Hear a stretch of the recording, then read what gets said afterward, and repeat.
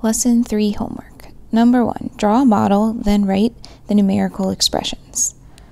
The sum of 21 and 4 doubled. So I'm going to draw my model, and we're going to have the sum of 21 and 4. So sum means that we are adding. So I'm going to have 21 plus 4, but then it's doubled, so I have 2 of them. And if I write that as an expression, I could write 21 plus 4 plus 21 plus 4, but they want us to simplify it. So instead, we're going to do 21 plus 4, and then doubled would be times 2. And we don't need to answer it because it says to write the expressions. An expression does not have the answer. If it said write the equation, then we would find the answer. 5 times the sum of 7 and 23. So again, the sum means that we are adding, and we're going to do 5 times. So when I draw my model, I'm going to have 5 equal parts, and each one would have 7 plus 23 in it. So my expression would say 5 times the sum of 7 and 23. Letter C, 2 times the difference between 49 and 5/10 and 37 and 5/10. So 2 times the difference, so we're going to have 2 groups of them. This time it's difference. Difference means subtracting. So 2 times the difference between 49 and 5/10 and 37 and 5/10. So if we were to write that, we would have 2 times 49 and 5/10 minus 37 and 5/10. The sum, so again, sum means adding, of 3 15s and 4 2s. So 3 15s, that's saying 3 groups of 15. So I'm going to have 3 15s and then 4 2s, so 4 groups of 2. So I have 3 15s, so 3 times 15, plus, because we're adding them together, 4 groups of 2. The difference between 9 37s and 8 37s. So difference means subtracting. So here I'm going to draw 2 different models. So we have 9 37s. 2, 3, 4, 5, 6, 7, 8. So there's 9 37s. So if we had 37 in each of those, and then the difference, so minus 8 37s.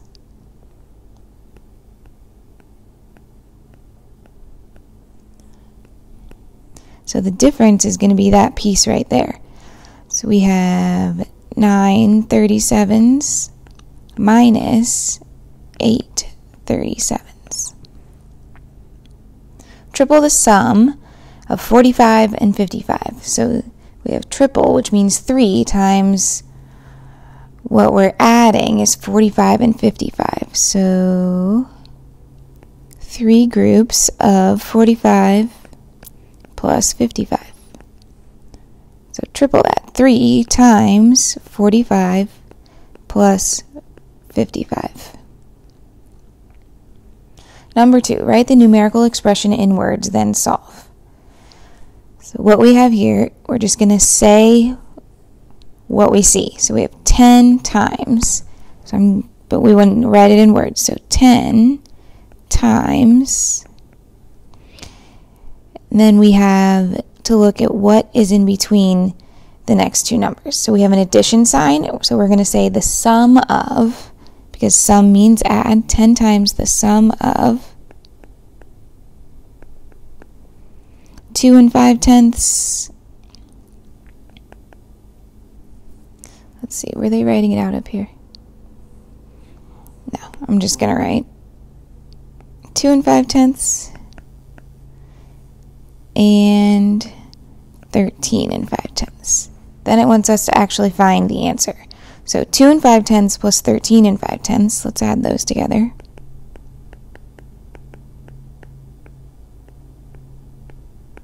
So we get 16. So this is basically saying 10 times 16, which would be 160.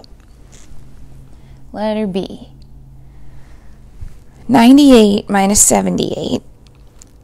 We need to write that in words. So the subtraction means the difference. So we're going to say the difference between 98 and 78, or the difference of 98 and 78.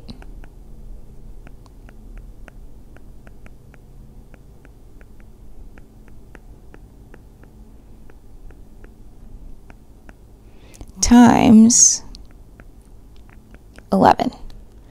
So 98 minus 78, that's 20 times 11. And we know that 20 times 10 would be 200. So one more group of that would be 20. So 200 plus 20, this would be 220. 71 plus 29 times 26. So plus sign means sum. So the sum of 71 and 29. And you could say times 26, you could say multiplied by 26. Either one would work. Let's say multiplied by. So this doesn't always have one clear answer when you're writing it out. There could be multiple ways to say this. So 71 plus 29, that's 100 times 26. That would be 2,600. Part D, 50 times 2 plus 15 times 2. So what we're doing is adding in between and multiplying on the other parts of the problem. So we're going to have the sum of, because we're adding these two together, so let's say the sum of two groups of 50. Oops.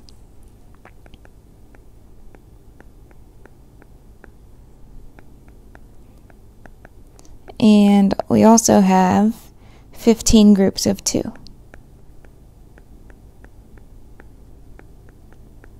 Again, you could have come up with something different, but they could mean the same thing. So there's not one clear-cut answer here.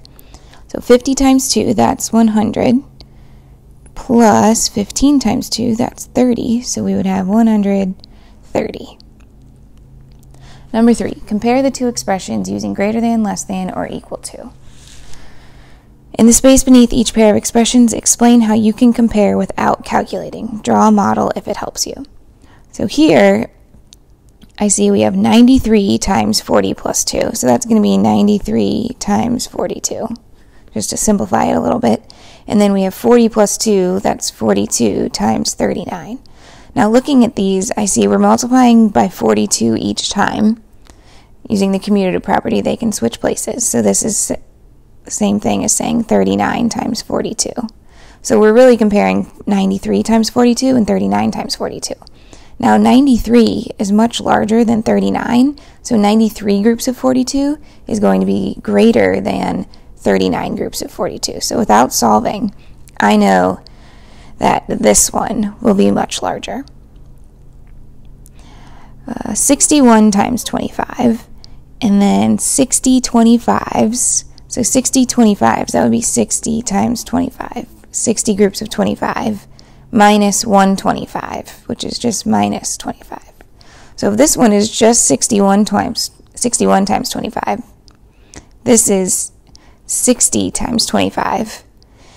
60 times 25 is already smaller than 61 25, and then we're even subtracting a little bit more. So this one will be greater. Number 4, Larry claims that 14 plus 12 times 8 plus 12 and 14 times 12 plus 8 times 12 are equivalent because they have the same digits and the same operations. Is Larry correct? Larry would not be correct, because when we're looking at 14 plus 12, that's going to be a very different answer than 14 times 12. Same with 8 plus 12. That's going to be very different than 8 times 12. And so Larry would not be correct.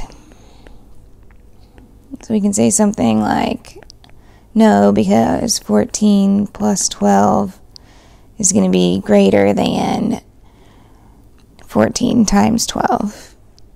And 8 plus 12 would be greater than 8 times 12. Oops, it's the opposite. These would be less than. 14 plus 12 is less than 14 times 12, and 8 plus 12 is less than 8 times 12. Now, that doesn't necessarily mean that those answers are going to be bigger, because then once we multiply or add, that's going to change things, but I can safely say that no, they are not going to have the same answer. Okay, which expression is greater? Okay, now they want us to actually solve it.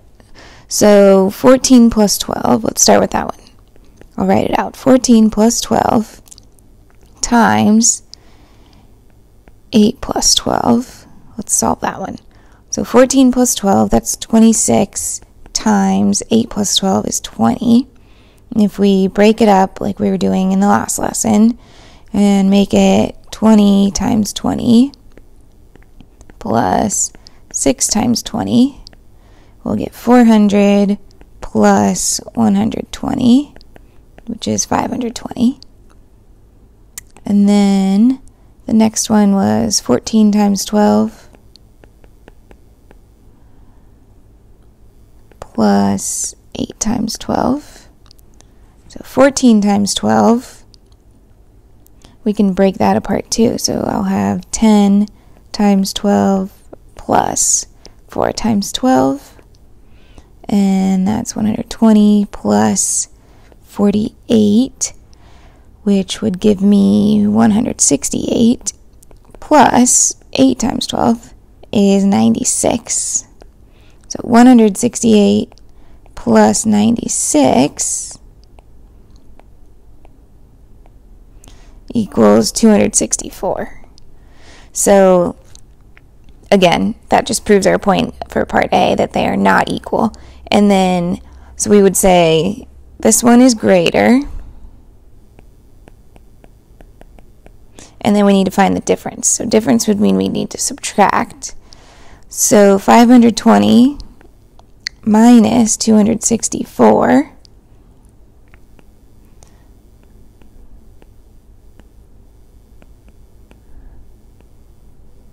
would be 256.